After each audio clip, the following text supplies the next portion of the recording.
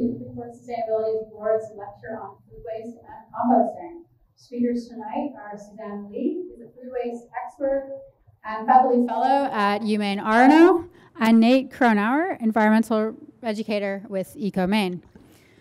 Prior to joining UMaine, Susanne was an entrepreneurial business executive who launched and operated consumer product brands and businesses with both Fortune 100 companies and startups. Susanne taught Maine Business School, or at Maine Business School, for several years before joining the Mitchell Center's material management team as a faculty fellow.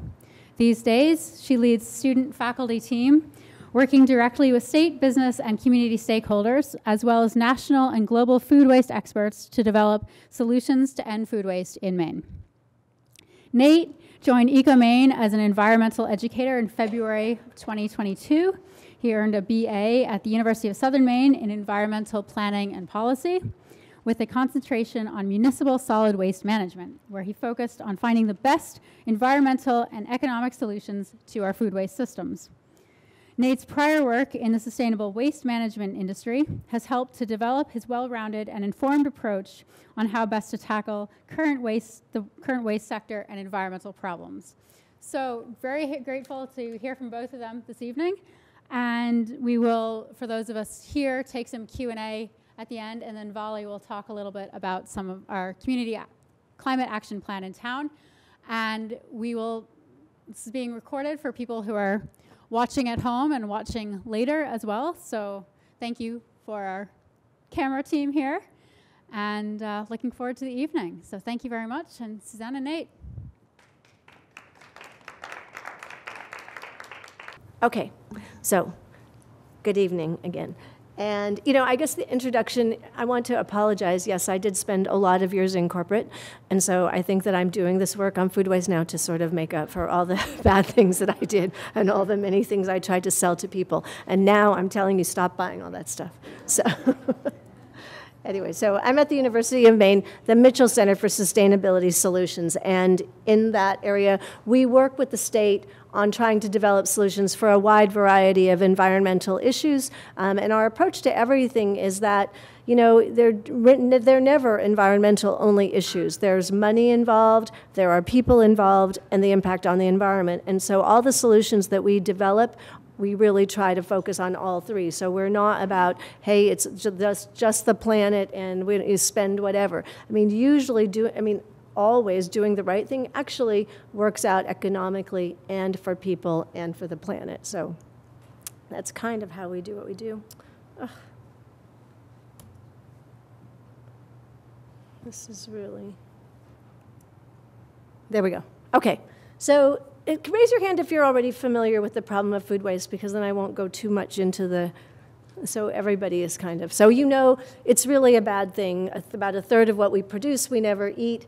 And, you know, what I think is the only thing that I like to draw attention to is that everybody, you know, there's a lot of food waste, this 30%, but it's not just the amount of money that you waste when you waste that food, but it's all the resources that go into producing that food. And that's why I know a lot of people, we just did that home food waste challenge, and people are like, I don't need to reduce because I compost everything. Well, but really, actually, the biggest way to sort of do your part for food waste is to reduce your consumption. Because when you are still bringing that food into your house, you know, and then you're not using it to eat and you're composting it, but that water, 25% of the fresh water supply in the United States is going to produce food that we ultimately throw away or, you know, somehow process. So it's that. And then, of course, I mean, if you're not composting, you know, and you're having some kind of curbside, you're paying for that disposal fee. So people really don't think about, you're paying 3 times, you know, you're sort of wasting this money.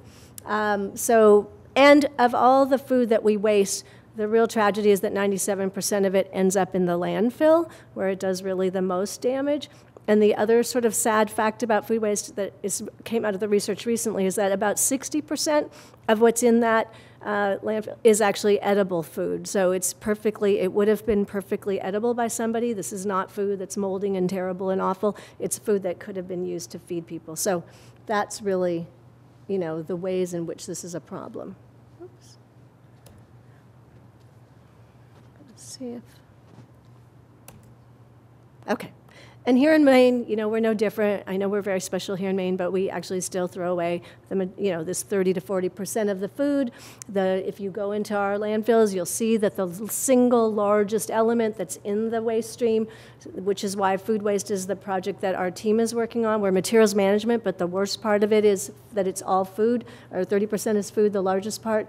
And that at the same time, we have this heritage in Maine of, farming and fishing and all, we grow things here, and yet we have the highest level of food insecurity in the New England states here in Maine. And 1 in 5 children, and I think actually some of the more recent statistics were even more grim after COVID, 1 in 4 children going hungry.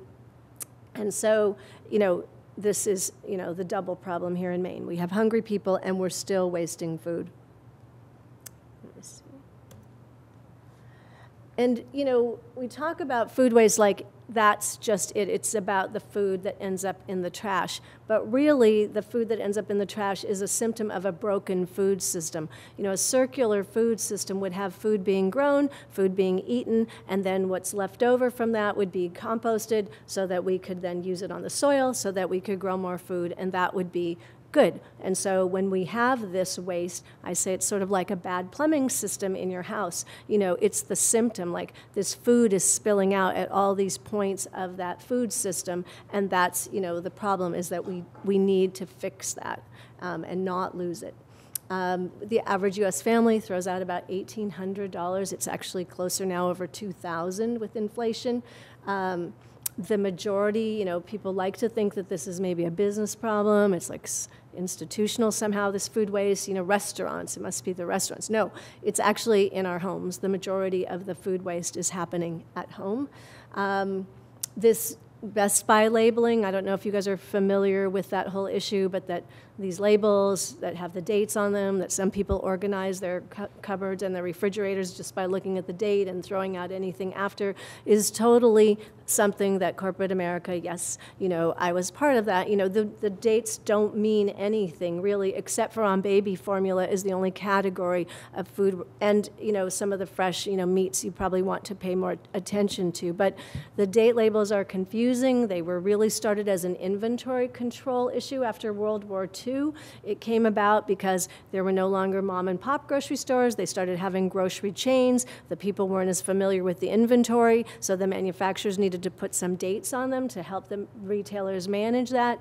Consumers started thinking that those secret codes had some meaning, so the smart, consumer products people said, oh, we should really make them very consumer friendly. Let's put these very readable dates on them. And, and I know that when we were developing products in the grocery industry, the standard was, okay, the potato chip today tastes perfect. I think that on this next day, it doesn't taste quite as good as it did the day before. And that's really basically what people have now come to believe is some sort of a health issue. So it's really, again, so we lose a lot of food that way. I think Congresswoman Pingree is working on this, trying to get some uniform date labeling to really help this issue, because I think about 20% of the food waste problem could be addressed by the date labeling piece. Perfect produce standards, strangely, it never makes sense to me. People go to farmers markets and they're like so charmed by all the interesting looking produce, but somehow that when you go to the grocery store, you want every cucumber to look just like this, and you want every potato to be just at the right size, and anything odd becomes a second and really likely for disposal. As I said before, the majority of food now we're finding was nutritious, consumable food that's in food waste. And that, another really interesting, they did a study in Denver, Rockefeller Foundation, and that there's the untapped food donation potential could actually cut hunger by 50%. So in a given city, there's so much food that could be donated by restaurants, bakeries, food producers. Grocery stores are the biggest part of it. So, I know here Hannaford, does actually do a lot of food donation, but there are a lot of grocery stores that don't. They don't want to take the labor required to cull out and to set it aside. So, they did this study and found that if you would donate more, you could really put a big dent in the hunger issue. So the other, problem about food waste, another way to look at it is, it's as a contributor to climate change, and that, if food waste were a country, it's the third largest producer of greenhouse gases after the U.S. and China. They say in terms of absolute amounts, I think it's about 8% of the greenhouse gases by food, but the more recent studies have sort of tried to add in the impact of packaging, the impact of transporting that food, and so if you really sort of total it up, the amount of greenhouse gases that it's causing are even greater. So, food systems now, they're looking at it as a food system accounts for a third of the global greenhouse gases. So that's also some of the new research. The U.S. food waste generates greenhouse gases. I thought this was interesting, to 32.6 million cars, and more than the airline industry. We in the state with our climate action plan did not include food waste in it. It was really, the focus was on cars and transportation and things like that, along with home heating. But really, we hope that when they're updating the plan, they will take into account. And we have a whole big thing we're doing at our Food Waste Summit on how you can make your climate action plan and food waste really be, sort of two birds with one stone. So we hope that we can do that with the state. And driven to waste, food, well, that was the one, that actually it's much higher than the 8%. So let's see. Oh, yeah, you had a question?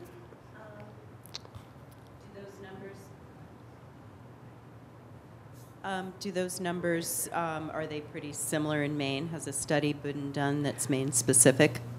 About the greenhouse gases emitted here? No, I think we follow along with the amount of waste, and the amount of waste generates this amount of greenhouse gases. So I would say that relatively, yeah. We're not, unfortunately, we hope that with this work, with you people, here and caring about it, that we will start to change it so that Maine will not reflect the national average. But right now, unfortunately, it does. So, but very good question, because, why act, why now? And, we really think that, climate change, food waste, these are really big challenges, food insecurity, and that the solutions are here now, and they're not high-tech solutions. They're nothing that really needs, somebody to come in. You don't have to pay. It's really things where people can actually make the difference. And so, one of the biggest things I've been working on just recently, last week, actually, I did these assemblies with the K through 5 with elementary schools. And, it's amazing to talk to these little kids, and they get it, that they can make a difference. And, after we gave them the talk about food waste, they were there in the cafeteria showing me their clean trays, like, we ate it all, we're not wasting food anymore. And so, if they can do it, I guess, all the grown-ups can do it also. So you can make the difference.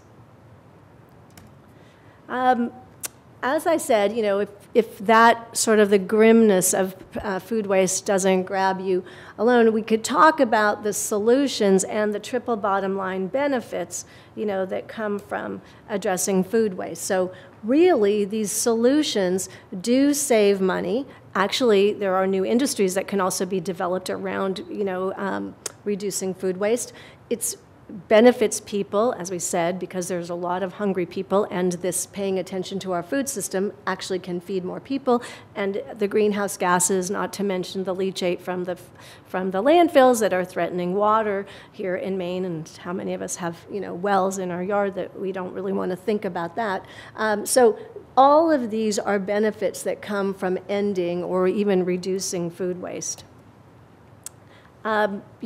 Because of the importance of the food system and addressing this, when we started this work in 2019 at the university, we actually had all of these organizations and many more interested in working with us to try to address the problem. And so, we feel good that there's a positive future in terms of food waste solutions here in Maine, because to me, it was quite amazing to see that so many organizations and people would really want to be involved in the project.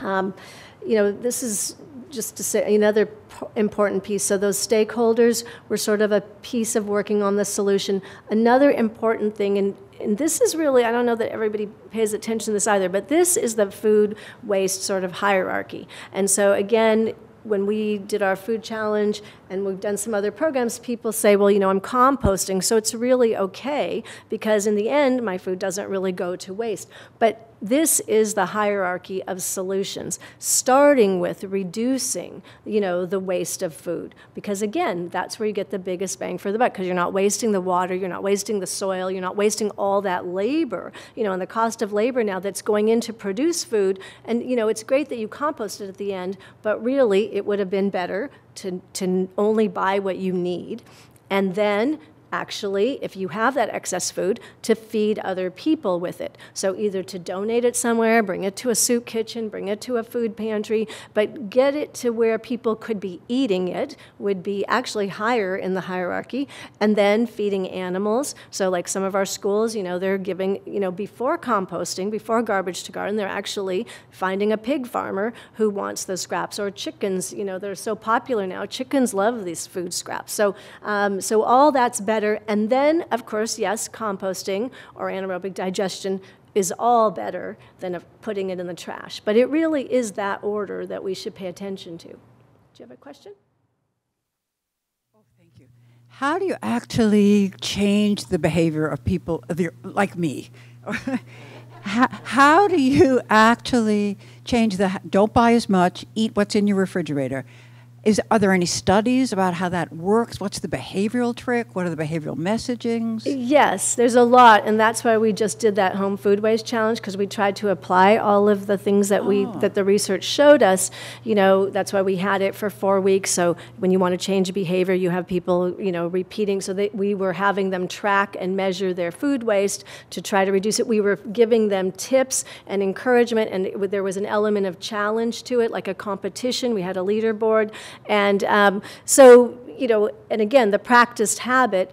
So I think that all of that is supposed to help. You're supposed to have some motivation. Then you're supposed to have some, motivation and opportunity. I think I'm missing one piece of it. But, there are these components to learning a new behavior. But a lot of it is just repeated and first having the interest, like, why is this a problem? So that's why by being here tonight, hopefully you'll sense some of what the issue is, and then we're going to talk about different things that you can do yourself to reduce that waste. It's not actually that hard, and then the good feeling that you have from saving money. You won't have to shop as much. You won't have to lug all this food scraps out to your compost pile, because you'll just have a much better. You can start your own circular food system right in your home, and but start with reducing.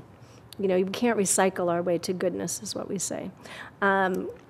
So these are the big six. So these are the solutions. And we talk about them as the big six, and we thought of them sort of statewide. These are the 6 integrated things that the state needs to do to reduce food waste. But the more I keep repeating it, and the more I'm working with with residents, I realize it's not any different at the state level or in your home. It's the same thing. So where you should really start is with this tracking and measuring, because a lot of people don't really realize the magnitude of what they're wasting. And so once they start to see, hey, this is really a lot of food, and you start to look at what you've been collecting, and you say, it's a lot of bread. Like, why am I throwing away? Like, I'm going to the store buying bread, and then I'm buying berries. That's a really good one, right? The strawberries and the blueberries. I buy them, I throw them away. I buy them, I throw them away, because they rot in like a day. And so, you can see what you're collecting, and then you could start developing a strategy for, utilizing it better, storing it better, or if you really can't store them,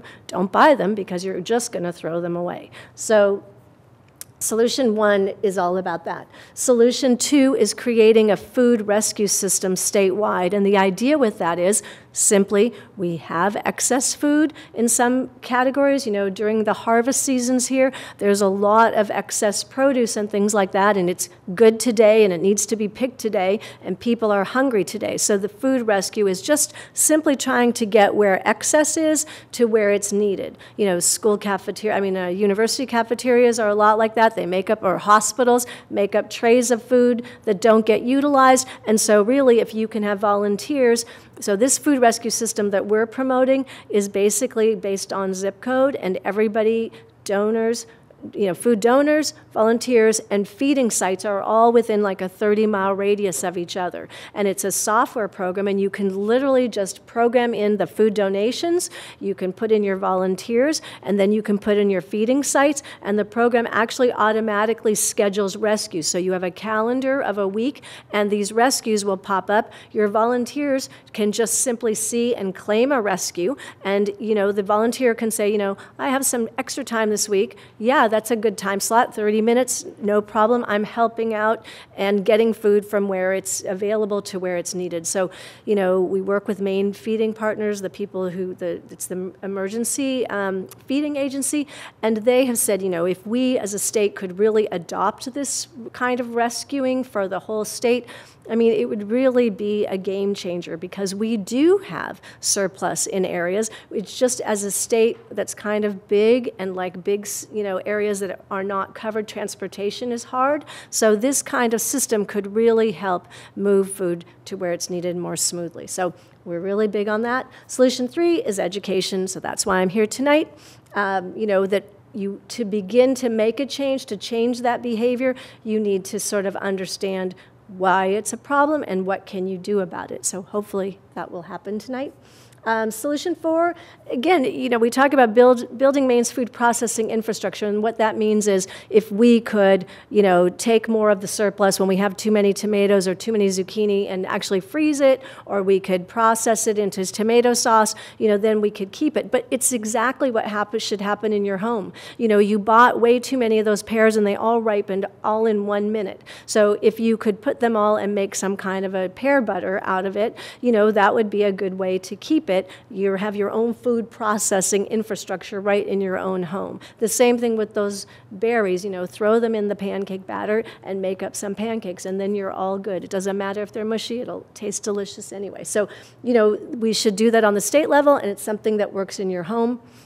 Increased food donation, again, that works certainly in, in communities, but it's in your own home. You bought that 3 packs of bread at Sam's Club, and you're not really going to eat all 3 packs of that bread, so take the 2 that you're not really going to eat and go and donate them somewhere, so, before they go to waste. And then also removing food waste from landfill, so that diversion aspect is super important.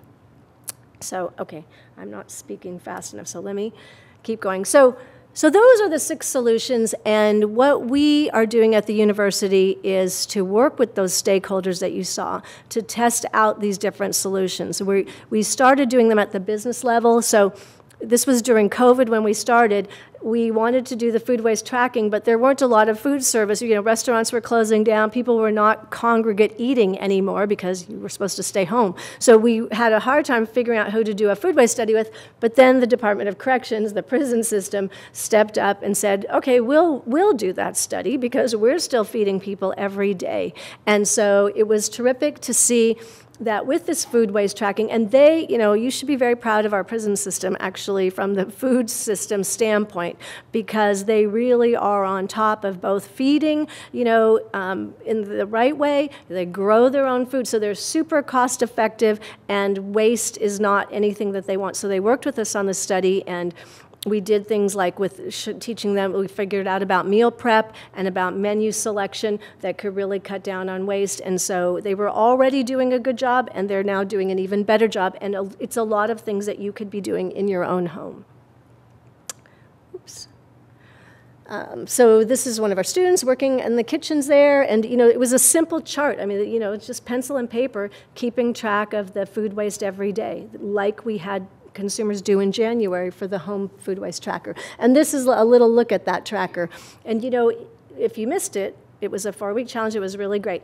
But you could do it at any point. And the simplest thing is, even if you don't want to get too involved, just try for a week taking food out of your trash and see for yourself what it is that's getting wasted mostly and how much you're wasting. And, let that guide you to take some action is basically the idea. And Oh, I did want to share, I guess, when I talked with Valley about, things you could do. And so this is what we gave in our challenge. Each week of the challenge, we gave them tips to help address what the biggest problems of waste were. And so the first sort of general tip is, that people were not planning their meals. Like, I bought all this stuff and then I didn't eat it. We went out to dinner instead, or, I went to the grocery store and I bought too much. So a lot of this, creating an eat this first section in your refrigerator is a really good thing. That's the stuff that's about to go bad that you need to use. It's what they do in restaurants a lot, the special of the day. So what's at your house, the special of the day, the stuff that's not going to be good tomorrow, put it all in one place. Shop your fridge first is one of the biggest things. You think you don't have it, but if you would shop your fridge first, you would actually see what you have and it wouldn't end up going to waste. And do always shop with a grocery shopping list. For week 2, there was a lot of spoiled vegetables and fruits, and so store better and waste less. So we gave them some, there's a really great app that it tells you for any food what the timeline, like how long you should actually be able to keep that in your refrigerator. It also talks about the different ways that you can store them to keep better. Different fruits and vegetables need different ways of storage, so that's what this was all about. And then actually one of the most fun ways is this recipes. Like, when you have that, use this first. There's actually an app that's so much fun. You could put what those ingredients are that you have in your refrigerator, and it gives you this whole selection of recipes that you can use to use up the things you have left over. Solution 2, just to quickly whip through the rest of it, we have been working on this food rescue system. So one of our students did a pilot in Biddeford from like 0, no food rescue going on, to actually getting volunteers, getting the food from UNE, it was at UNE, and bringing it to the pantry in town on a system. So we went from wasting that food at the university, the pantry not benefiting from it, to putting in place the system and, rescuing, it is 150 meals over the course of just 1 month. We're working now on some community fridge programs, also to sort of try to increase food rescue and donation. We do a lot of community education. Our website is just full of all sorts of resources. You don't have to rush. Oh, well, okay. Okay, well, okay. I don't want to keep you here all night. I told you I could really talk a long time. So community education, like I said, one of the big things is the school food waste study that we're doing now. It's in Buxton, Lisbon, Orono, and Sebago are the 4 elementary schools that we're working with, and we're doing a bunch of interventions, getting them to use only reusable service and meal items instead of all the plastics. The more plastics and packaging you have with the food, the more kids are likely to throw it away. We just did those assemblies last week, so we explained to them about the problem with food waste. We're doing sorting lines, so they're learning, okay, silverware goes here, liquids get poured off separately from, you don't throw away milk containers with the milk inside, and then you get to the trash line, stop, and then you go to the food scraps. And one of the most amazing things that's been so fantastic is we have the 5th graders in these schools are the helpers on the program. And in some cases, the schools were not all on board with this. They were like, no, our kids are not really good with this kind of stuff, and they're not really responsible, and they're just 5th graders. What do you want from them?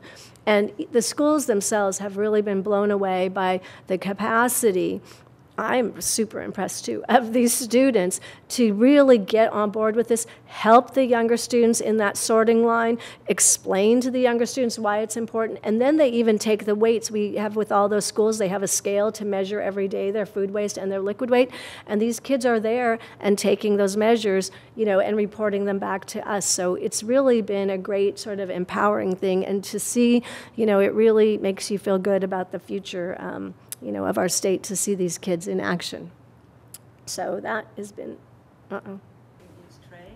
So every child that goes to school ends up with a helping of all the food groups, whether they like them or not, and that's a great initiative in terms of wellness and educating kids to eat all of the food groups, including the vegetables and the fruits. Yes. Unfortunately, what ends up happening is that the kids don't eat that food. Yes. And they just throw it out. And we know that they won't eat it, but we are forced Yes. to serve it. Well, So what are you seeing, yes. and what is the way out of that I'm so dilemma? glad that you asked me this, because this is exactly what the study is about. So, but there's a lot of misinformation about what needs to happen in the schools, because, nobody wants, the nutritionists want this kids, it's not going to help their nutrition if they're throwing it away. So first of all, it's really important to offer choice. So there's something called offer versus serve, and all the studies have shown that offer is much better than serve. So you need to have a choice. They are required to take 3 items. So a meal is 3 to 5 items, and you have to take a minimum of 3, and one of those must be a fruit or a vegetable. So that's all. I mean, they don't have to fill up every one of those compartments on their tray. They have to take 3. And so this is what we were because even the kids didn't know this, the teachers didn't know this. And the only mandate is it has to be a fruit or a vegetable. And when you can give the child a choice, and even simple things like apples, instead of serving them whole apples, and it's not even that the children don't want the apple, it's just like in the elementary schools, it's a little daunting in the space of your lunch hour to try to figure out as a small child what to do with this apple. So when they cut them in half and sprinkle a little cinnamon, or cut them up into slices and put a little cinnamon, it's a game changer. First of all, you're not wasting the whole apple at once, and the kids actually eat them because they are something you could eat in time. So using offer versus serve is a big thing. Making sure that the kids understand that you don't have to take a milk. You can take a milk if you're going to drink it, but you don't have to. You need 3 components. So you can have a milk, and you can have the pizza, but you must have a fruit or vegetable. So part of that big waste is the kids are loading it up and a lot of times the food service staff thinks that the children need to have all this on their plate, but they don't actually. So part of what we've been doing is trying to work on that education level too. So does that help? Yes. I mean, what you're saying is exactly true, and that has been the thing we've been working on with the schools, is that they think that the USDA requires all this. And one of the biggest things we've been working with the health department, because some of the schools have thought that a share basket, I don't know if you're familiar with the concept, but it's actually it's been legislated. It's been ruled that in this state, share baskets are something that must be available at lunchtime for kids to be able to put food that they didn't touch, that they don't want, like they somehow took that milk, but they have no intention of drinking it and they don't want it, and that can be put in the share basket. The apple that they didn't use, anything that's packaged, the factory package that hasn't been opened, that can all go in the share basket. But actually, when we started meeting with the schools, half of the schools thought that share baskets were illegal, and the other half thought they were okay. COVID, of course, confused a lot of that. So it's not that people just didn't know. I think they were sort of uncertain. Are we done with the COVID rules, and are we back to normal? So one of the things we've been doing is, yes, share baskets are back in. And actually, I had one nutrition director say, I've been doing this for 30 years, and she wasn't aware that you could actually reuse some of that food. The packaged food, if it wasn't opened, it can be used, again. So that's a huge way to save on the food waste. Thank you. Okay, so let's see.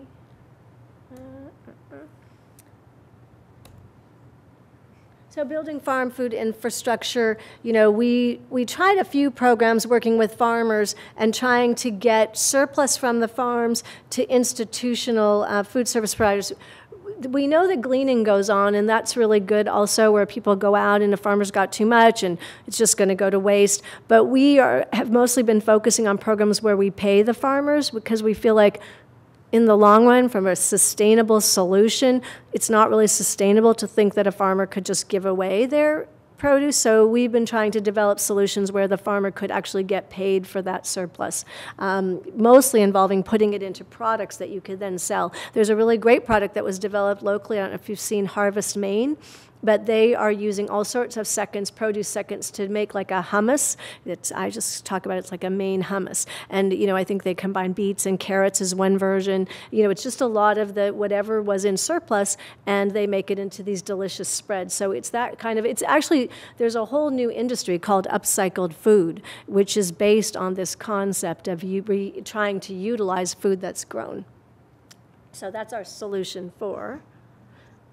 And then one thing that's still sort of part of the solution for, but is trying to connect the pieces of the food system. So we have a graduate student who's in GIS mapping, and she is working on putting this map together where you can see where the food producers are, where the food processors are, where the consumer markets and the retailers are, and then finally where you have food recycling opportunities, composting or anaerobic digestion, and then going back to the farm.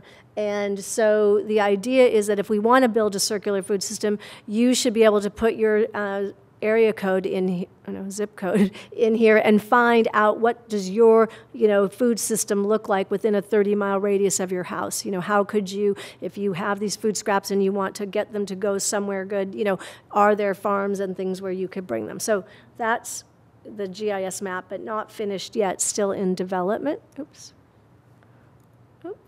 And then we have a food donation toolkit. So if you know any businesses that, they're not really doing it because they're not really sure, I'm not sure how to donate food. Maybe if I don't want to make anybody sick and get sued, this food donation toolkit clarifies, and we actually have an update because a lot of people don't know, but in the last legislative session back in November, federally, there was actually a piece of food donation, important piece of food donation legislation that made it even more, encouraged even further food donation. So if you go on our website, you can find this toolkit. It explains to you why you will never be prosecuted because of the Good Samaritan law. So as long as you're donating food in good conscience that you don't want to make people sick, you cannot be held liable. There's also tax credits that you can get based on the retail value of your product. You can get that as a tax credit for donating food. So there's, and like I said, as of November, there's even more sort of benefits to food donation. So this you can find on our website. And community food recycling. So this has been a pretty active program of ours. It is at the it is solution 6, so it's further down the hierarchy. But a city like Portland did not actually have a free program for where people could drop off food scraps. So we were going to go into the Portland schools and teach the students about not wasting food. But then we realized, we're going to be teaching them, but they can't go home and have a place to do food scraps. So we started a pilot with Portland, I think 5 locations. They're now up to, I think, 8 or 9 locations. The city has responded fantastically. $1.2 million. Well, we extrapolated it. It would be $1.2 million in savings for Maine. But even the reduction, they are saving money in Portland on their disposal costs and, of course, helping to reduce emissions. So it's been great. We have 4 other pilot communities that we're working. If they aren't saving money, they're at least breaking even. And the whole trick to making these kinds of programs work for a community is participation. I think that when we ran the numbers, if you can get probably 25 at the high end, if you can get 25% of your city participating in this, you will save money versus the tipping cost for taking your trash to the landfill. So it's, and for some towns, if you get 10%, you're break even. So it's something that we're trying to encourage cities. We have we provide the artwork for the signage, so we have all the materials for you to take up this community food recycling also available on our website to take a look at. And then, this is the Portland data. Well, I won't take you through all of it, but trust me, the chart, it goes up because they're saving money. It's good for them. And then, basically the next steps to ending food waste in Maine, to make it simple, if you start tracking and measuring your own household food waste, that's probably the easiest way to start reducing right in your home. It's where the most waste comes from. Share food waste education with other people. So you, of course, by showing up tonight, you're a step ahead of others, but it'd be really great to share this information with as many people as you possibly can. Usually when people learn about it, it's just a fact that they don't really understand or know that this is a problem, but once you can educate them, they can take action. Do what you can, if there's one piece of that foods, one of the solutions that you really like, try to be the champion for that in your community, whether it's donation, whether it's rescue, or whether it's those community collection sites. And then, I think that's sort of the lead-in for what you're going to talk about next, but look at opportunities to integrate food waste and your climate action planning because they really fit together nicely and they are both important. So that is, you know, and we would invite you all there because we're going to have a special section just about that at our Food Waste Summit, which is on April 14th. It's a virtual summit, and so we'll make sure that you have the links for that and maybe can share them through your group. So anyway, that's the presentation.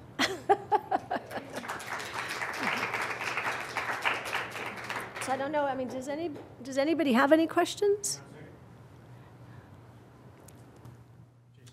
I noticed that on your sponsors or your partners slide, you had Lewiston Schools, and it was the only school department that you had. Do you have new ones now, or what did they actually, do? I would say that the first two, because they are the ones who participated in our first, when we started out this work, we did a working group, and we brought people that were interested in the topic together to ask them what they thought the solutions would be. And so the nutrition director for Lewiston Schools and also the nutrition director for Portland Public Schools were the two that were interested in being part of this discussion. Luckily for us, the person who was the nutrition director for Portland Public Schools, Jane McLucas, is now the state head of the nutrition, and that's why we have this study going on with the Department of Education because of her. She was interested when she was there in Portland, and she's definitely interested in encouraging all of the nutrition directors statewide to get involved in it. And, you know, I would be remiss, you know, it's not just about reducing the food waste that her job is nutrition. And so, you know, because it would be very easy, you would probably waste a lot less food if we just served all the kids Oreos and, you know, Twinkies and Kool-Aid for lunch. I probably wouldn't waste that much. But of course, that's not what the point is. And so our study is twofold. It's one, to reduce the waste, but we're actually also measuring the uptake in the nutrition. We did a food waste audit, so we're looking at the composition and how much was fruits and vegetables. Normally, of course, unfortunately, they're the largest. About 60% of that food waste in a school is the fruits and vegetables. So we want to see over the course of the study and the way that we're handling it, that the fruits and vegetables do not continue to be such a great proportion of the kids will be eating it instead of throwing it away because they're mandated. So they can't just, you know, get around it by choosing not to eat it. So they will have to eat it, and we just hope that over the course of the study that they're actually consuming it instead of it ending up in the food waste bin. So yeah. And we've actually talked, I think, probably through Valley's efforts to Freeport also about being part of this work. And I think there was some interest. It's been hard to, there's a lot more nutrition directors who would want to do it, but the labor issues in the cafeterias are really problematic. And so it's not at the ideal time in some school districts to take on a study like this because you have enough issues just trying to keep it staffed. So. Yeah, I will agree with that, especially since now that all the children get free lunch and free breakfast. The demands on the staff in the cafeteria are just off the charts. But I also wanted to ask you about stigma, cultural stigma attached to cleaning your plate. I noticed that is an issue, especially in this country, where it seems that people look down upon others who don't leave some food in the plate. Have you noticed that? And are there any ways to address that? Well, you know, that it may be, but I'm not familiar with that, you know, I guess because how I was raised, like, you didn't leave food on your plate, like, you don't waste anything. So, and I think that, like I said, we've just been working with the kids. I mean, I just was driving all over and doing all this work. And I don't think that it didn't seem to be, and I was working in different schools with very different sort of backgrounds of the kids in the different schools. And I don't think it was that they felt like they shouldn't. They were very happy. The real tricks were this confusion over, and that's why I have a slide in the kids program that's called What is a Meal? And I literally did this little thing where I brought the tray and I have these little samples of what they were going to see in the cafeteria that day. And I would say, like, okay, is this a meal? Yes or no? I'd ask the class. Oh, yeah, that's a meal. No, it's not. Actually, you know, you need 3. Okay, like then I'd load it all up and I'd forget the fruits and vegetables, you know. So a lot of the confusion, and this came from the teachers, they said they knew why the kids were wasting, and that was a piece of it. And then also this thing of serving and a lot of times the kitchen staff really thought they had to give the kid everything that was at lunch had to be on the tray. So one is we made it offer, okay, nothing has to be, you can offer them, and the students need to be able to pick the fruit or vegetable they want, and pick if they want the entree or they don't want the entree, they want the milk instead, and they want, maybe one of the side options. So, those things really were the ones leading to, and not having a share basket. Okay, I made a mistake and I got this stuff, now what do I do with it? I'm definitely not eating it.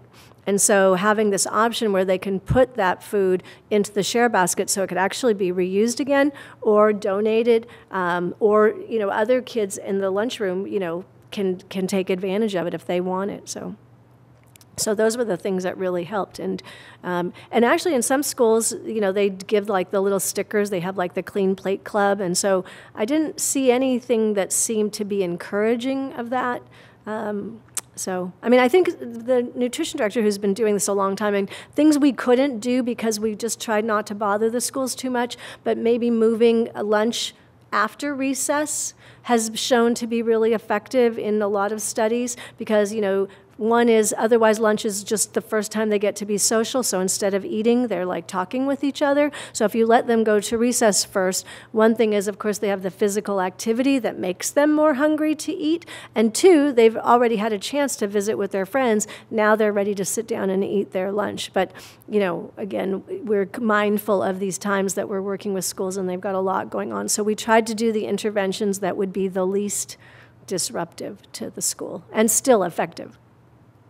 So, any other? I'm sorry. Well, anyway, I hope this was helpful, and I really appreciate your interest in it and for you having me here. So thank you. So good evening, everybody. Thank you for having me. I'd like to thank Susanne for that great presentation. It's really good because she gave a really good snapshot of a lot of the data points, and looks like I lost my signal. I'm going to talk mostly about how at ecomaine and we collect food waste in Southern Maine and some of the systems that we put that through. Like I said, thank you for having me. My name is Nate Cronauer. I'm an environmental educator at ecomaine. And this presentation, we just kind of call it Compost 101, or what do we do about our food waste? So I'll start with some background information about ecomaine. We are located in Portland, and we service about 73 municipalities, so towns and cities around Maine, accepting their trash, recycling, both, or we also accept some food waste, which is going to be the main topic of our presentation here. So we basically deal with about a third of the state's total waste. So that's about 175,000 tons of regular trash, about 35,000 to 40,000 tons of recycling. And I will mention kind of how much food waste we divert in the next couple slides. But I just wanted to give you a snapshot of those three facilities that we operate in Portland. Oh, okay. And so one of the things that we implement at ecomaine is the waste hierarchy, and this was actually a framework that was developed by the Maine DEP, so the Department of Environmental Protection, and this is where they determine what the most sustainable ways to deal with our waste is. And Susanne talked a lot about the reduce and reuse elements. So we start with reduction, so reducing the amount of waste that's entering the stream. We use the term divert, so the goal is to divert as much waste as we can from this bottom section, which is landfill. And I guess I'll read our mission statement really quick. It's ecomaine provides comprehensive, long-term solid waste solutions in a safe, environmentally responsible, economically sound manner, and is a leader in raising public awareness of sustainable waste management strategies. So this is the guideline that we use when we're making our decisions. So when we're figuring out how we're going to operate, the technologies that we use, what we implement for our own policies. So this is what we follow. And so this is kind of asking us the main question of, what happens when we throw food into our trash. And this is kind of specific to ecomaine, and other facilities like ecomaine. But there's really two options. If we're not, composting, if we're not eating and collecting that food waste, there's really two places that food waste will end up. It's one, in either waste to energy, where it's being burned, and we'll talk a little bit about that, or if it's in a landfill. So both of these things are not ideal for food waste. We want to first, again, follow that food recovery hierarchy that Susanne mentioned. We want to feed people, feed animals first. But if we're going to have unusable food that we can't do that with, we want to be making sure we're composting it, not putting it in one of these two processes. And this is basically just a little video that's showing kind of a little snapshot of some trash that came into ecomaine. So this is the giant claw that feeds the waste into, we have 2 boilers in our waste to energy facility. So one thing, this is actually a pretty food waste heavy load. So you can kind of see a couple things. I noticed that one, there's a lot of food waste debris that when it's all mushed together, it's a little hard to see, but we know that it's in there and we can capture it. And there's probably a lot of recyclables in there as well. And again, the goal is to divert. So we're reducing, reusing, we're making sure we're recycling the material we can before it enters this. Now, we are a facility that we have acceptable and unacceptable items, but a lot of times people will come in with just household trash, and we can't open up every single bag to check. I mean, there's just not enough time and work in the day to check every piece of trash that comes in. So that's why one of my roles as an educator is to go to communities like Freeport, and all of the 73 communities, the schools, town events, and really kind of explain what's happening with our trash. Give people a good idea of how it's processed, and then educate with tools that we can use to help reduce our own waste footprint.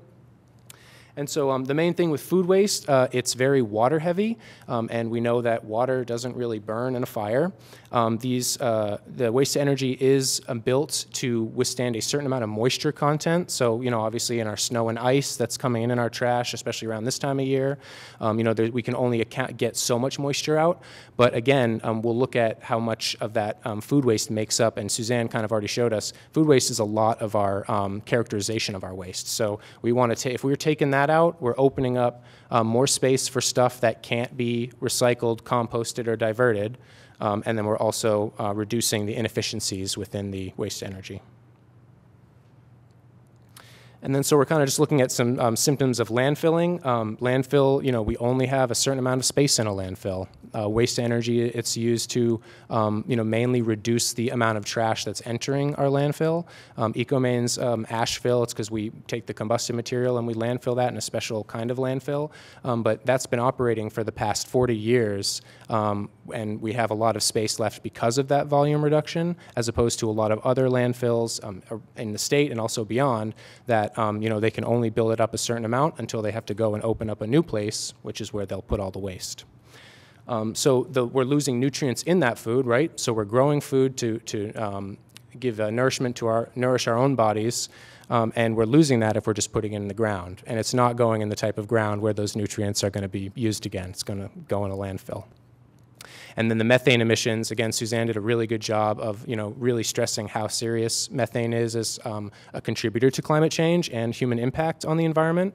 Methane, 26 times more potent of a greenhouse gas is CO2. One of the largest attributors is food waste, cow farming, which is, again, part of our food chain. So really reducing food waste from entering landfills is a very beneficial thing, not only economically, but environmentally. And is this looking familiar at all? This is the food waste recovery hierarchy. This is, again, so we start with reduction. Sorry, it's a little blurry up there.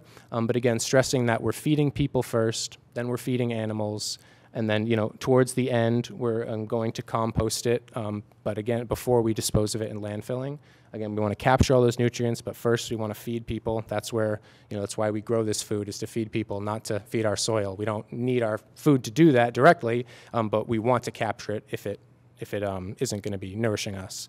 And I wanted to mention, at ecomaine, we have our food waste storage bunker in our tipping hall, and that's where we actually collect about 5,000 to 6,000 tons of food waste each year, mainly from producers like supermarkets, retailers, usually donators that have high levels of sort of like contamination, like packaging and other sorts of contaminants in there. So, and we'll talk about that kind of coming up here.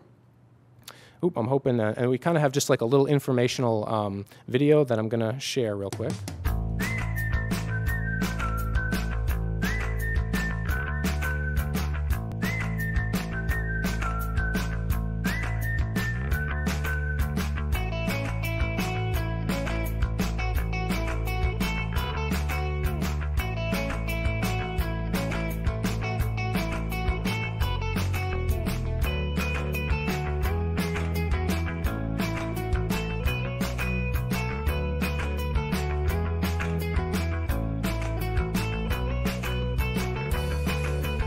sort of giving, the different options you have and kind of background information on home composting.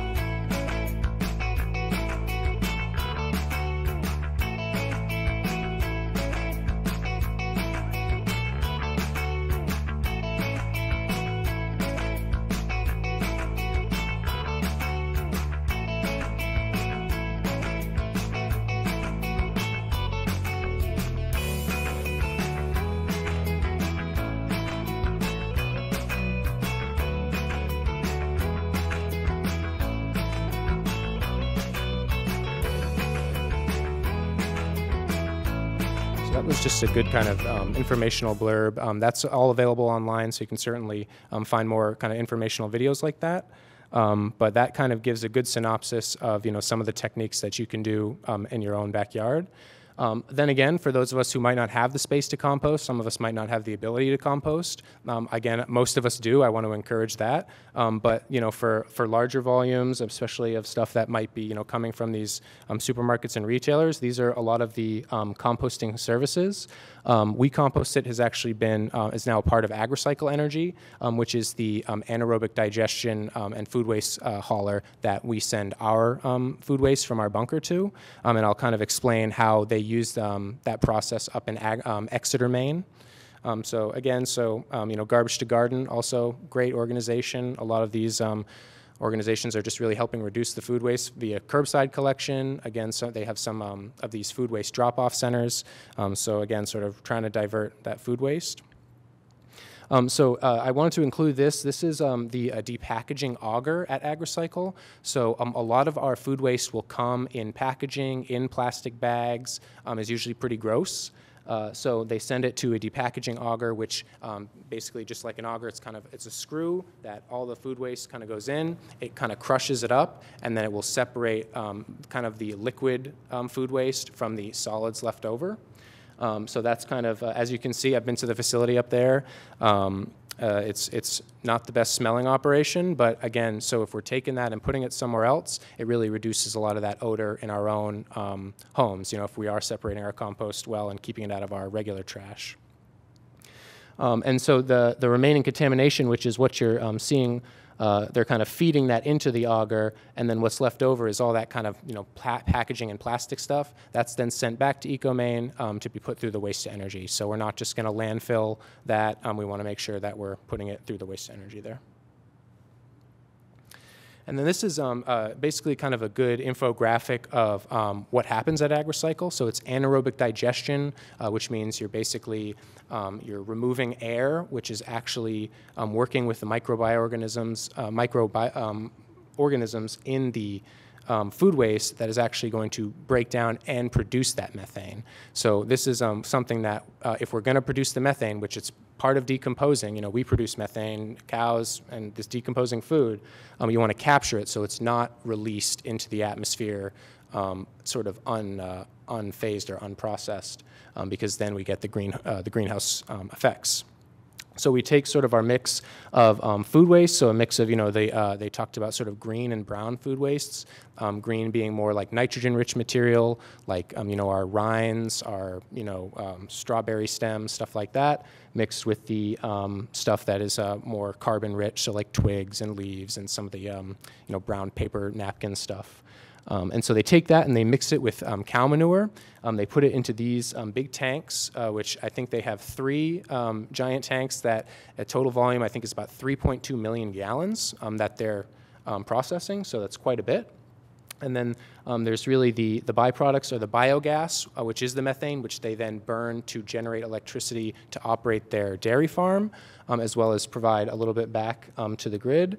And then they separate the food waste into a sort of biosolids material and then a more like liquid fertilizer material. And then they use the biosolids as a bedding for the cows. So this operates on a dairy farm. So they are using that biosolid to provide kind of some bedding for the cows, and then that liquid fertilizer is then collected and then used on the farm as well. So this is kind of more of a snapshot of windrow or sort of like backyard composting. And this is a lot more simple because we just have our sort of our green nitrogen-rich material, our brown carbon-rich material, and then we just kind of let it sit, let nature do its thing, and give it some time. Of course, we don't want to just leave it sitting there because if we do, methane will be produced because the stuff, the food waste that's underneath all that soil or compost, if it doesn't get exposed to air or oxygen, it is going to produce that methane. So, you know, if anybody's seen the compost turners, you know, old pitchfork and, you know, just mulching it up, it will definitely help aid the breakdown of that material. And then these are just some examples of some of the large kind of food waste windrows. These used to be operated by We Composted, again, now part of AgriCycle. And then I want to kind of include this piece of machinery. It's a windrow turner, which is a pretty cool, you know, piece of like tractor equipment. You know, you can kind of add it onto a tractor. And again, so it just aids in mixing up all that material, kind of breaking it down, introducing oxygen to it, and preventing that methane buildup. And so we saw a little bit of it in the snapshot, but you know, home composting, if many of us are familiar with that top right image, that's kind of a simple sort of backyard static pile is what we call it. So that's something that you just kind of leave out there and then kind of churn up. Here's a compost turner, so it's something that is a little easier in like a cityscape. So it's something where you can put the food waste in, mix it all together, and give it a good turn. You know, however often you want to go out there, at least once a week. To kind of keep things moving around. And then the vermicomposting is with the aid of those worms to help break down that food waste as well, which is really cool. I want to kind of include a little snapshot about biodegradable plastics or compostable plastics. We are not really a fan of these items, mainly because they don't really break down very well. You know, we've talked to a lot of the composters, and they take longer than expected. They take a little bit more agitation than expected. So they don't break down well enough for the kind of quality that they're looking for, as well as we're kind of taking, you know, more resources and putting it into a disposable item. So, you know, obviously we have a plastic problem, single-use plastic, you know, I'll come back for another talk on that because that's a whole other presentation. But single-use plastics and items, you know, especially with plastic packaging, is a big source of pollution, a big source of you know, emissions with dealing with it. So, you know, carry around a fork and knife if you can. You know, reusable straws, reusable utensils, reusable cups. You know, for those of us who need straws, right? So some of us might need straws, you know, but there's reusable options. So we don't necessarily have to take a disposable one if we can, you know, remember our little sustainable to-go kit. But so I would say that it's a technological fix for a problem that I think is not necessarily one that is as simple as just one type of new product to use. And then this is kind of a snapshot or a characterization of the average Maine trash. So this is sort of everything mixed together. We have, you know, about 40% of the waste, you know 38 to 40% of compostable material, and then about you know 21% of recycling. So here we see again, you know, recycling and composting. I mean, that's, you know, that's basically 60% right there that we could divert from entering our waste stream. So, you know, waste to energy, you know, we're burning that waste. We don't want to be burning waste that we don't have to burn if we can divert it by composting or recycling or reuse or all these other methods. So it helps reduce methane. It's also can be an economic thing. Sometimes investing in these infrastructures is a bit of a cost up front, but environmentally and economically down the road, you know, I personally believe that these systems will pay for themselves. Yep. And so this is, again, sort of a snapshot of all the different reasons of why we want to compost. This was taken from the state of Maine's composting sort of information site as the 5 essentials of composting. So those are the things that you're really looking for. A lot of the industrial composters are, but also, you know, backyard composters or anybody who's interested. You know, those are kind of the 5 elements that you really want to be monitoring and making sure that those conditions are correct to break your compost down in a timely and quality manner. And so this kind of comes to you know, my role and, you know, what is ecomaine doing besides collecting that food waste. You know, we go out and do events like this. We go to schools a lot, and we try to teach about composting, help schools get composting started or even back on track. Susanne does a lot of great work with that too. We kind of overlap on a lot of those things. We offered grants to schools, so about $25,000 a year we have that we let schools apply to help bolster their own infrastructure for recycling and composting. Fiddlehead School in Gray is one that I've worked with and has been a recipient of a grant. And there's Westbrook schools as well. So there's a lot of different opportunities, and I really encourage all of you to, let your schools know, your connections, to try and access this money because it's there for the taking to help make these systems a little bit better.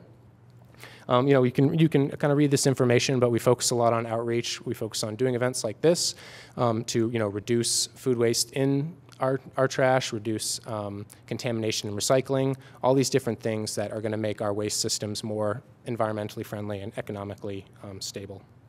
And so we also offer tours of the facility, so I recommend if anybody is interested, reach out to us anytime for a tour. And then we sort of have a tagging program for interns. I kind of wanted to mention that. It's more recycling focused, but there's definitely capacity there to kind of move into the realm of food waste contamination reporting. And real quick, Recyclopedia is an app. It's a free app that anybody can use. It's also online. We have stuff about food waste in there even. So, you can ask, is a bowling ball recyclable? Or, what do I do with a banana peel? And it will tell you, find a composting service and kind of give you a list of options to find the best way to discard of your waste. Thank you.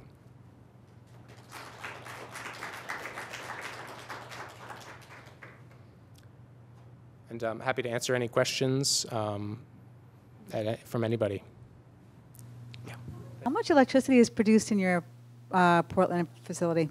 So we generate about, we use the term like 15,000 homes worth of electricity. So the average usage of a single home, we generate about 15,000. So that's kind of the flux of what we produce. We also power all three of our facilities, and then that 15,000 homes worth is additional. We're about a 14 megawatt facility, so we can average from 12 to 14 megawatts.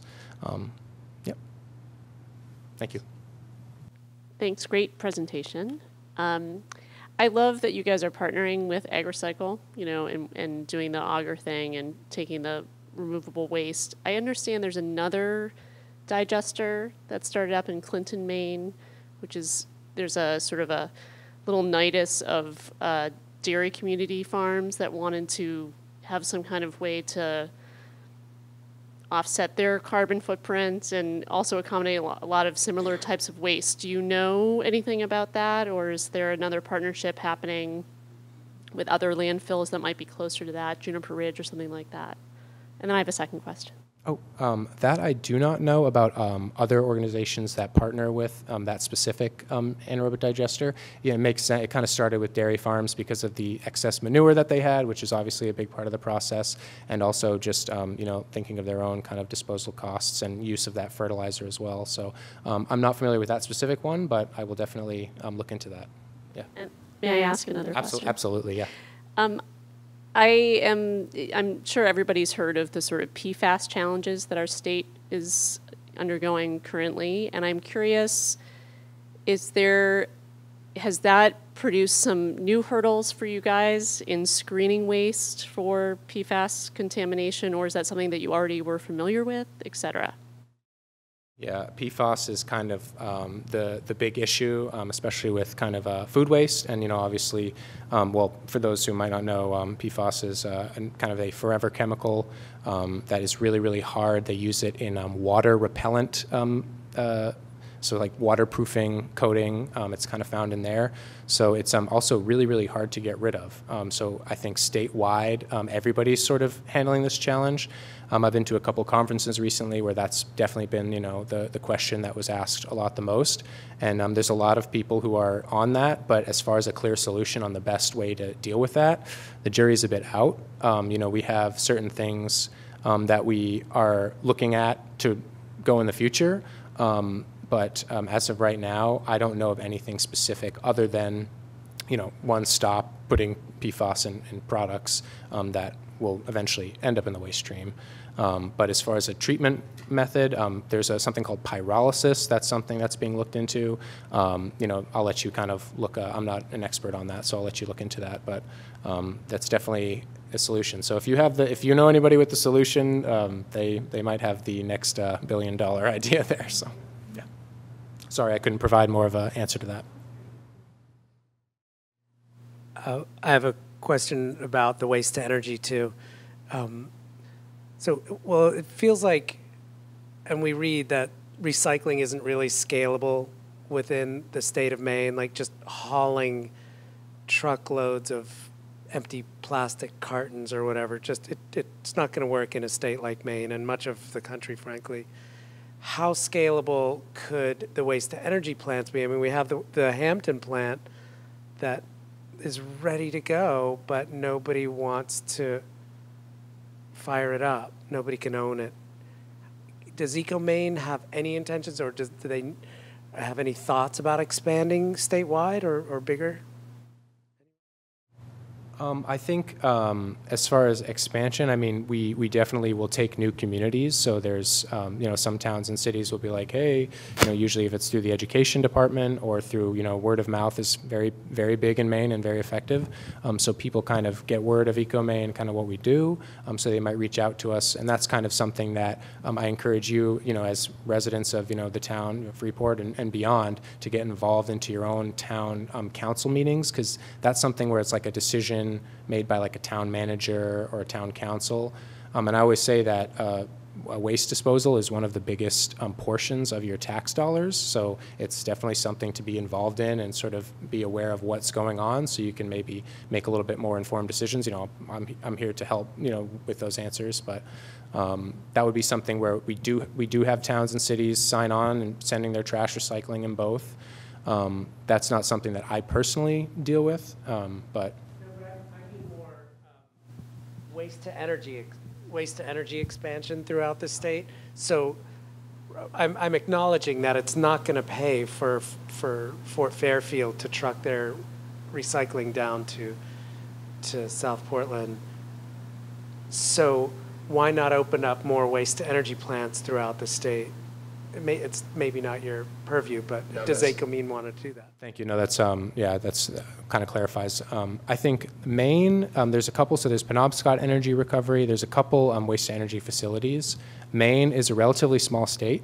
So we have what's our population? I think it's 1.6 million, 1.8 million. It's getting a little higher, but it's still. I mean, I think of New York City. I always kind of throw that as an example. A place like New York City can have large recycling facilities, glass recycling facilities, because they have the volume of waste to process, but also it's close by, right? It's a little bit more focused. Maine is a very spread out state, so it doesn't, why some towns and cities have stopped recycling completely is because it was a fiscal decision where they said we don't want to pay to have to either truck it all this way, or waste to energy plants are expensive to build. Absolutely. I mean, they are very, very costly.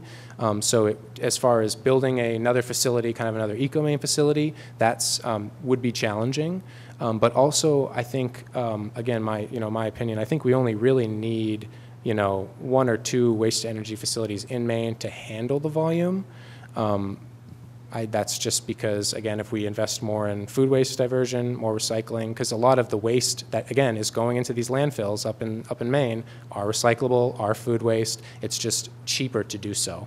So that's kind of one of the main reasons. But as far as why we don't expand, I mean, we do outreach, and we do, communities that want to send us their waste. We'll definitely work with them and try to get more communities on board.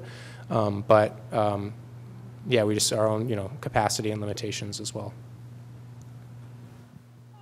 Just wondering if you can speak to the environmental impacts, whether that's emissions or how you see that, comparing something like composting and a system like AgriCycle, with not picking on them, but the digesters.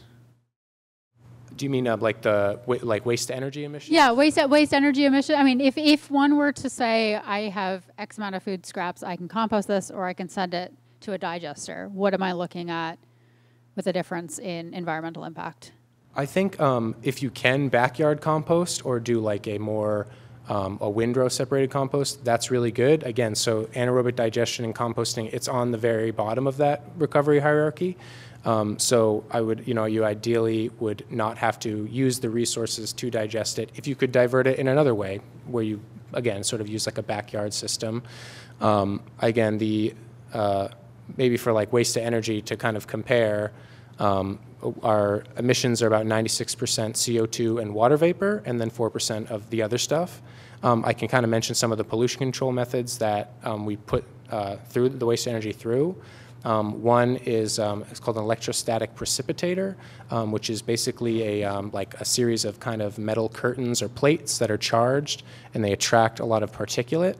The main goal is to take as much of the bad stuff in the trash that's being burned and isolate it within the ash. So we're trying to take as much of that out of the actual emissions that are going out of the tower and isolate it with lime slurry. So that's something that will neutralize more acidic natures in the ash. We add a substance called urea, which helps control like nitrogen oxide. So there's a lot of bad stuff in our products and these items that we want to be taking out. So that's a little bit more of the waste to energy side. So we monitor for those pollutants as well. But as far as I don't have anything specific on the anaerobic digestion side of like if you divert this amount of food waste, you're kind of taking out this amount of methane, if that's sort of what you're asking. Yeah, I mean, just general questions, so thank you.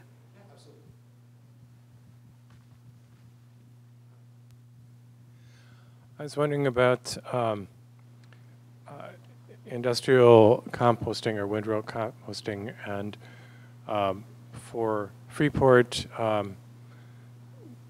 if we were to push to get more involved with having a composting system, are there existing systems that we could feed, or would we need to have some land that we would set up with these windrow kinds of systems, or what would be our option for that?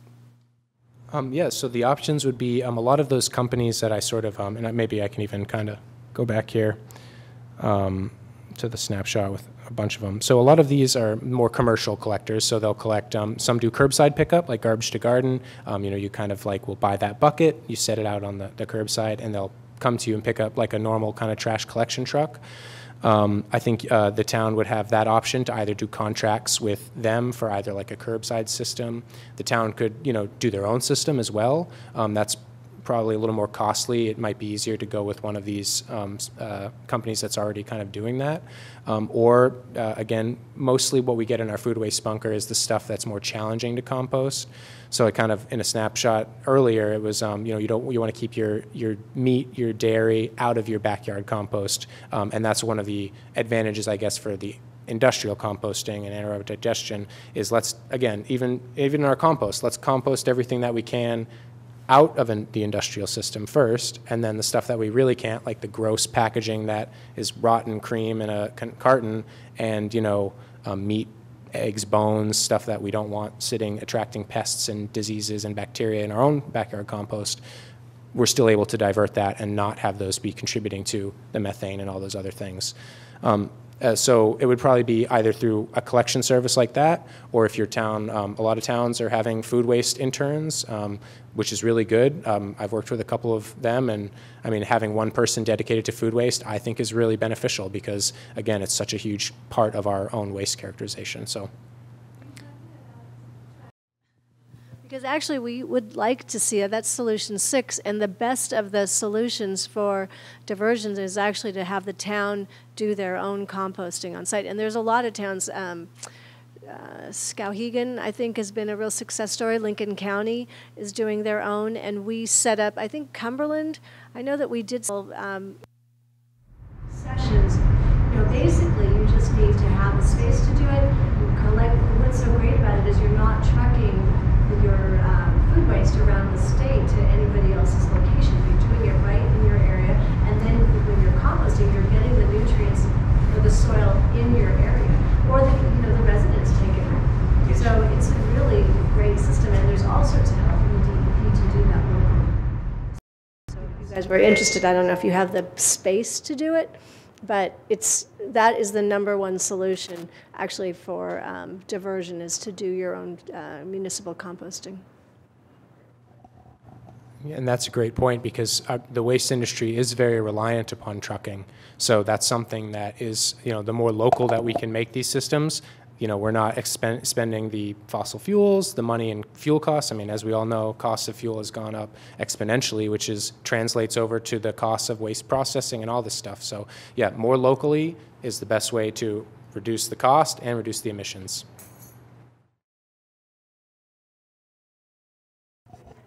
The question is, how much space do you need for a certain population? Because the school district here in the area has also been talking about trying to do more compost and get composting into more of the schools. And it just seems like trying to do it locally would be great, because you have the whole visual of it happening here, so there's more buy-in and feedback just from the local population and all of the people involved, instead of shipping it off somewhere and then, yeah. We have a chart actually that shows from a different presentation that I have, but the amount of cost savings for the community is really highest. I mean, Reedfield is a town that's doing one of the pilots now, and they have started doing that, collecting it. They have it at their transfer station. You need to bring in some manure sources, or in the summertime you use your lawn clippings. And actually the DEP has a very, they have a lot of help to give you this information. If you're already collecting the yard scraps at your transfer, it's sort of the next step. You've already got part of, Nate knows this better, whatever that recipe is for composting, but you've got a good start on it. If you have some manure sources, in your community, that's the other piece that you need, and a lot of times they're looking to offload it anyway, so they bring it to your site. And it's really terrific, like you said, to get the community involved, because everyone can benefit. Then in the springtime, you have this great compost to use in your gardens. So, but yeah, I mean, the amount of savings, at every level, like Nate was saying, you're not trucking it, you're keeping it local, and also the DEP. If you can only do your community at your site, you don't have enough room. The schools, they really wanted us to start a program to help each school do composting on site, because that is very doable. The amount of food scraps they're collecting in the cafeteria sort of somehow matches usually the available space to do a school garden, and then you're using that compost right there. So, I mean, that's a solution that we're looking at trying to sponsor as well. So, but yeah, it's all. Yeah, and it's very beneficial to have the students doing it, because, I mean, it's not only learning about accountability, responsibility, resource management, but there's life sciences, there's biology in there. So when we get, schools doing their own compost pile, I mean, it's making all these different connections, showing a greater cycle that we're kind of all a part of. So that's a big thing. Composting should be in every school as a course at least, or. And any questions about anything recycling or beyond compost, but focusing mostly on compost. Question on recycling of different plastics and glass and whatnot. Where do they go once you separate them? Are there places in Maine that produce them into new products, or do they have to go out of Maine? And what would help, with the circular economy to make it more economically profitable to recycle and keep a better system going? Yeah, I think as far as where the recycling goes, it changes. Recycling markets are very. They kind of go up and down. They're sort of cyclical in a way that, they start at a high point, they end up kind of going to a low point, and then a lot of different factors. So cost of fuel, even socio-political stuff like, issues with Russia and Ukraine, stuff like that. Supply chain, that's what I was looking for, supply chain issues. So the markets are affected in a lot of different ways. We'll send them to places like, so I can, for example, paperboard, so like cardboard, Quebec. We send a lot to Quebec, New York, Wisconsin. So there's not, again, and so Maine's a small state, so the buyers of this material in the volumes that we're, we take them and we crush the recycling up into big cubes and then, load them onto tractor trailers and send them off to the buyers. The buyers are usually demanufacturing facilities, so that's where they take it. They'll pulp up the paper, so they'll make new paper pulp and then make new paper board, or they'll flake the plastic, so like PET plastic, HDPE, number 2 plastic, will be chipped or flaked and then sold like that to places that will then either like melt them down and extrude them, or they can use air and molds to like blow form them. So there's a lot. Plastics can go to Connecticut, Alabama, and so there's really a lot of different places. Ideally, if we had markets in Maine that we could sell it to, I guarantee you we would be, but it's really dependent on the manufacturing facilities that need the recycled content. So the goal is post-consumer recycled content. But that being said, recycling, I think, may in the past have been sort of portrayed as this kind of solution that will save our climate and save our planet. I assure you that's not the case, but again, recycling, it's resource management, right? We're teaching accountability, that we can't just take something and we throw it away and it just goes magically away. So it's important to recycle metal, recycle paper. Plastic recycling has its issues, absolutely, but there's still markets for a lot of those plastics that we get. So that's why we collect it and recycle it.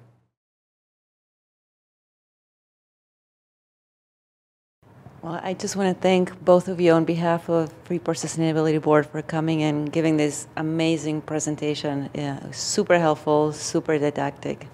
So thank you so much. We will make sure that it's broadcast on the cable channel locally, and then with your permission, we will put the lecture and the slides on YouTube, and that's how we advertise the lecture beyond here, if that's amenable to both of you. Okay, thank you. If I could just make one last sort of plug. We do have an Earth Day event coming up called EcoFest. If any of you are familiar with the ecomaine open house that we've done, where there's electronic recycling, different vendors and venues of sustainable waste management companies in Maine, that's something that we did in the past. COVID kind of put us on hiatus, but we're actually going to have EcoFest. It's going to be at the North Yarmouth Community Center, April 22nd on Earth Day. So that's a Saturday. I believe it's from 9 a.m. to 1 p.m. So it's kind of a all-ages family event, and we really would encourage people to go. It's going to have a lot of cool sustainable waste stuff going on there. So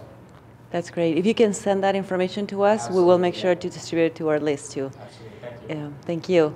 And before everyone goes, very quick reminder that we have the vulnerability workshop coming up for the climate action plan. I think everyone here is already familiar with what's going on, but the one thing that I wanted to say is that we have a tentative date of May 4th for that workshop, and that we will be presenting with GPCOG the baseline for the greenhouse gas emissions inventory. And we will also be presenting their models and findings for vulnerabilities that are related to climate change in this town, both on the coastline and low-lying areas. And at that workshop, we will be hopefully getting a lot of feedback about what people are seeing on the ground, and also what kind of preference they have for setting greenhouse gas emission levels and targets moving forward. So that's May 4th, but we will send all that information out via email together with the information about the day. Thank you so much, everyone. Take a cookie on your way home.